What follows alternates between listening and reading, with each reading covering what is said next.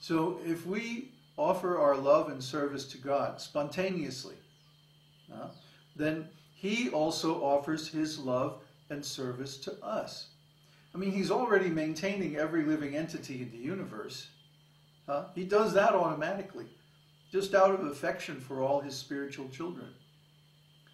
So the least we could do is to take the gifts that God offers to us and offer them back to Him. It's not that He needs these things. He's the source of everything, and He could create another creation, or 10 or 100 or 1,000,000 more creations, just like the one we've got already, without being diminished in any way. So it's not the material things that we offer to God that He enjoys. It's the love that we offer them with. So if we offer them out of love, not out of a sense of having to follow some rules, or out of a sense of guilt that, oh, I'm taking so much from you, now I have to give back. But out of a sense of love, that, oh God, you've been taking care of me for many, many lives, and I've been ignoring you, I've been neglecting you. So at least I can return your friendship, return your service to me by giving some service back to you. I mean, that's only natural, that's only right, only fair that we should do so. But more than that, we should offer our hearts in love to God. Because we all crave love and to be loved. Yet in this material world, as I pointed out earlier, there really isn't any fitting object of love. Everyone that we love is going to disappoint us in this world. But if we love God, His reciprocation is going to satisfy our hearts. Because first of all, He's the only one who really knows what will satisfy our hearts. The particular flavor of love, the particular variety or taste of love that we enjoy. He alone can know that, because He alone can see within our hearts. Nobody else can. If I say, what number and color am I thinking of right now? Nobody can tell me. They can't see within my heart. But God certainly knows. He knows everything, because He's present everywhere. He is infinite consciousness, infinite knowledge. So He knows everything already. He knows everything that's going to happen in the future too. So He makes a plan that will accommodate all of that. And the plan is called service to God, karma yoga. Karma yoga means everything that I normally do for my own pleasure, or for my own maintenance, or for my own well-being. Before I take the results of that work, I offer them to God. It's very simple. And we've made several videos now on how to offer food to God, how to do different mantras, and how to do different ceremonies and stuff like that. This information is readily available in the books of our spiritual master, which you can download and read from our site. So I don't really need to explain the whole process in detail. What I'm trying to get at here is the principle. The principle is we should offer the results of our work to God, as well as the actual work itself. Then our work will be a pleasure, not a burden, because we're doing it out of love.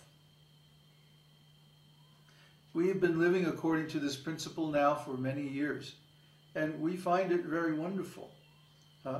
We look forward to getting up in the morning and doing our work, because our work is all pleasurable. It's pleasurable because it's based on love. If it wasn't based on love, then why even bother doing it? Why take the trouble? Because it's not going to give us pleasure. It's just a burdensome trouble. So we don't need trouble.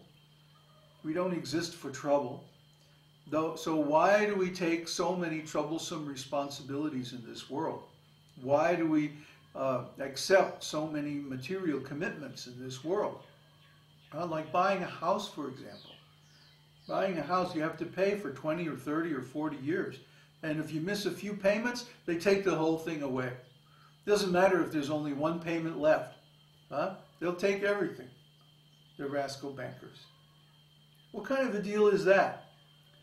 That's like making a commitment to be in anxiety. I'm going to be in anxiety for 20 or 30 years because I have to make this big payment every month.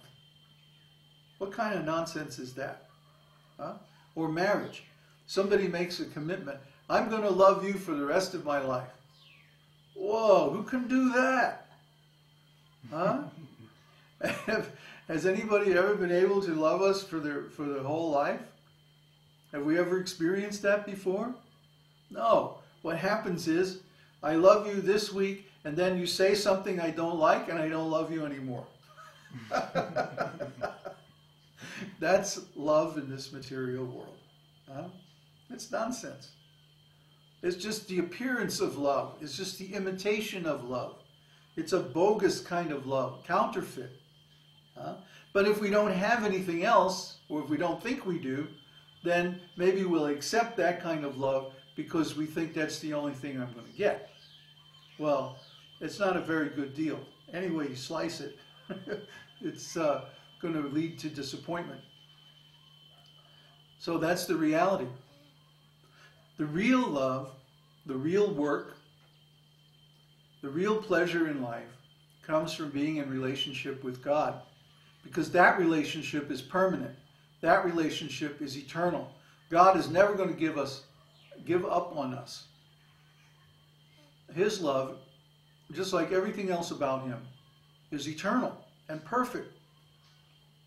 That's the nature of God. So God is the real source of everything enjoyable. Krishna. Everything pleasurable, everything beautiful comes from God, and he has an unlimited supply of it.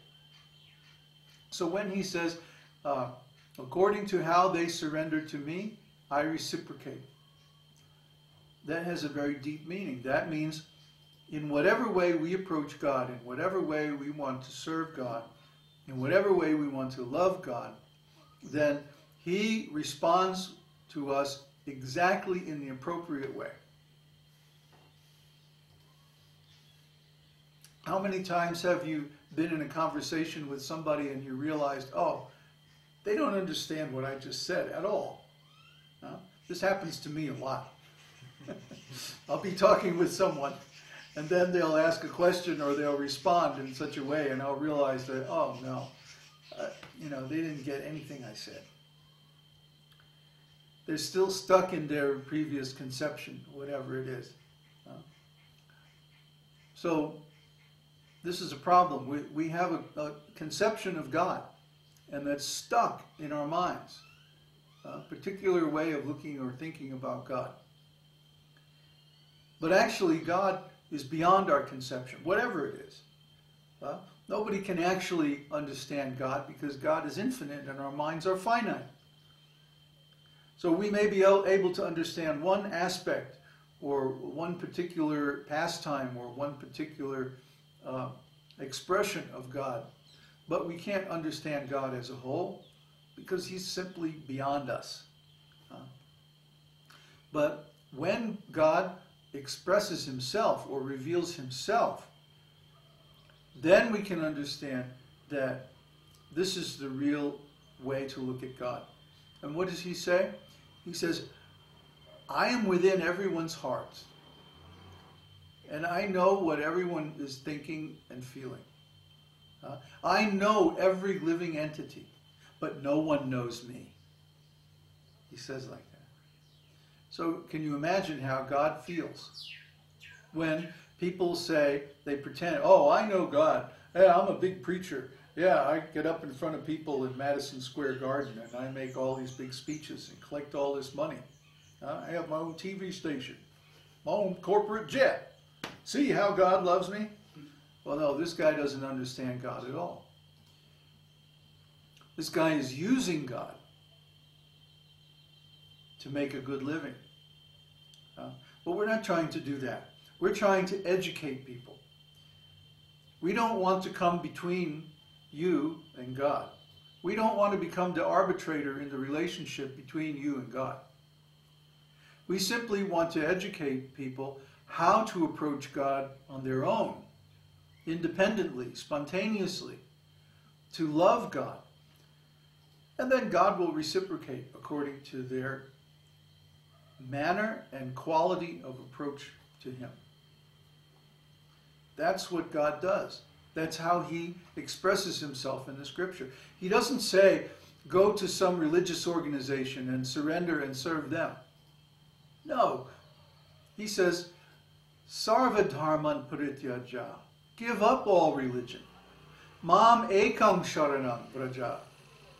Surrender only unto me. And braja means do it. No, Nike didn't invent that slogan. Krishna did. Just do it. Braja. Aham tvang sarva papebhyo mokshayashyami. I will deliver you.